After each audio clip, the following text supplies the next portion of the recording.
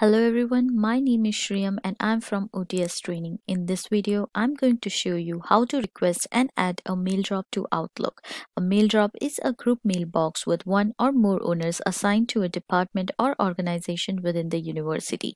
Mail drop allows an owner to send email messages from the mail drop email address rather than from their own email address.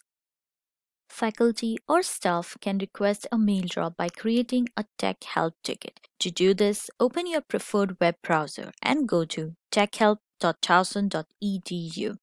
Log in with your NetID and password. Click the drop-down menu beside the request type and choose the following categories. Choose Employee Role, Faculty, Staff, Student Workers. Choose Email, Outlook, Exchange, Calendars. Choose Mail Drops, Room Resource Calendars, Distribution List in Outlook. Choose Create or Modify Mail Drop, Room Resource or Distribution List in Outlook. Now, beside request detail, enter the following information: the names of those who need full access to the mail drop, the desired email address of the mail drop, and the desired name of the mail drop. Please note, request may be granted or denied based on the legitimacy of the request, received manageability issues, or perceived conflicts with other names or services provided by the university. Now, let's move on to adding the mail drop.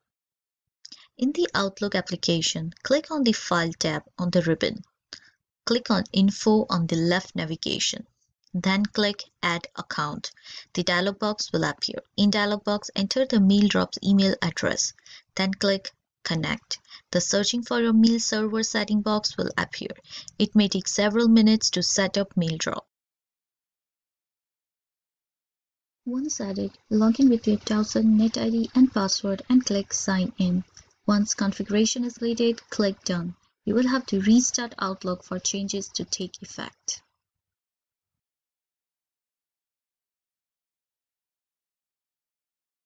Open the Outlook. The mail drop will appear on left navigation. Click on Expand triangle to see containers.